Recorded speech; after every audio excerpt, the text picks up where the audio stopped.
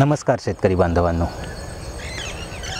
दुभत्या जनावरांसाठी हिरवा चारा हा पोषक तत्वांचा एक किफायतशीर स्रोत आहे. गाई व म्हशींच्या आहारामध्ये योग्य प्रमाणात हिरव्या चाऱ्याचा समावेश केल्याने दूध उत्पादनावरील खर्च कमी होण्यास मदत होते.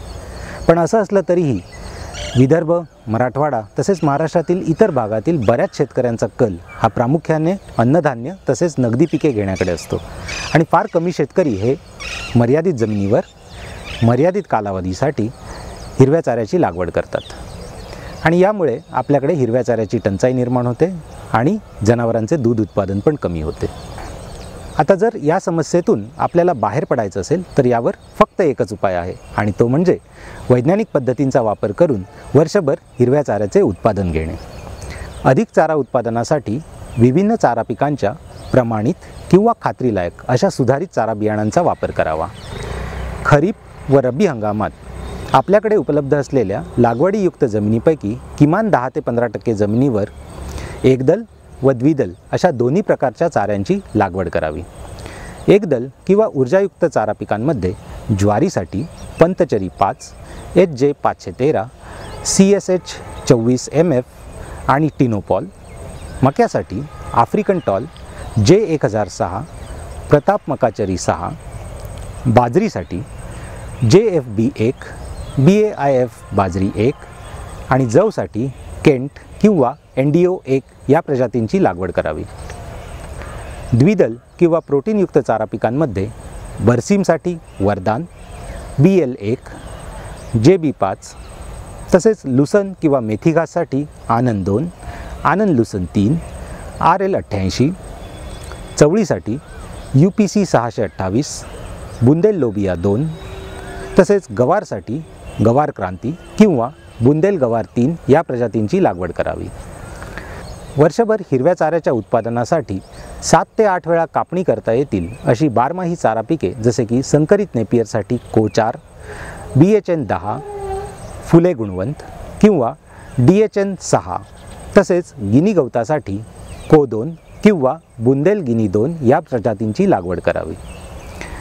मर्यादित जमिनीवर वर्षभर अधिक चारा उत्पादनासाठी हवा, पाणी तसेच जमिनीला अनुकूल असणाऱ्या व अधिक उत्पादन देणाऱ्या चारा चक्राचे अंगीकरण केले पाहिजे. उदाहरणार्थ संकरित नेपियर गवताबरोबर उन्हाळ्यात चवळी आणि हिवाळ्यात बरसीम किंवा लुसन लावावे किंवा उन्हाळ्यात मका व चवळी, खरीपात ज्वारी व चवळी, रब्बी हंगामात बरसीम किंवा लुसनसोबत जव आणि चायनीज कोबीची मिश्र पिके घ्यावीत.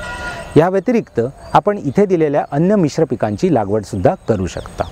जास्त अंतर ठेवून पेरलेल्या मुख्य पिकांमध्ये हिरव्या चाऱ्याचे आंतरपीकसुद्धा आपण घेऊ शकता. उदाहरणार्थ कापूस किंवा ज्वारी यासारख्या मुख्य पिकांमध्ये कमी उंचीची चारा पिके जसे की चवळी आणि गवार इत्यादींची लागवड करता येते. संत्री किंवा इतर फळबागांमध्ये ज्वारी, जव किंवा चवळी इत्यादींची लागवड करता येते. शेतबांध्यावर शेवगा, लिरिसिडिया, शेवरी, अगस्ती आणि शमी अशा चारा देणाऱ्या झाडांची लागवड करावी. आपल्या देशातील विविध संस्था ह्या चांगल्या गुणवत्तेची प्रमाणित किंवा खात्रीलायक अशी सुधारित चारा बियाणे विविध दूध संघांना उपलब्ध करून देत असतात. अशी सुधारित चारा बियाणे मिळवण्यासाठी आपण आपल्या नजदीकी सहकारी दूध उत्पादक संघांना संपर्क करावा. अधिक दूध उत्पादनासाठी आपल्या गाई व म्हशींना दररोज किमान 20 ते 25 किलो इतका हिरवा चारा देणं आवश्यक आहे. आता यामध्ये 2/3 हिरवा चारा हा एकदल किंवा ऊर्जायुक्त स्वरूपातला असावा, तर 1/3 हिरवा चारा हा द्विदल किंवा प्रोटीन समृद्ध या प्रकारातला असावा. सुका व हिरवा असा कुट्टी करून मिसळलेला चारा दिल्याने चाऱ्याची नासाडीही कमी होते आणि चारा पचायलाही हलका होतो. आता इथे आपल्यासमोर एक उदाहरण दिलेले आहे. साधारण 8 लिटर दूध उत्पादन असलेल्या गाईला जर आपण दररोज 20 किलो इतका हिरवा चारा खायला दिला तर रोजच्या आहारावरील खर्च हा 20 रुपयांनी कमी होतो. गाईचे दूध उत्पादन हे 10% वाढते आणि यामुळे आपल्याला रोजचा 42 रुपयापर्यंतचा अतिरिक्त फायदा होतो. शेतकरी बांधवांनो, अधिक दूध उत्पादनासाठी आपल्या शेतातील हिरवा चारा हा पोषक तत्वांचा सगळ्यात महत्त्वाचा आणि किफायतशीर स्रोत आहे.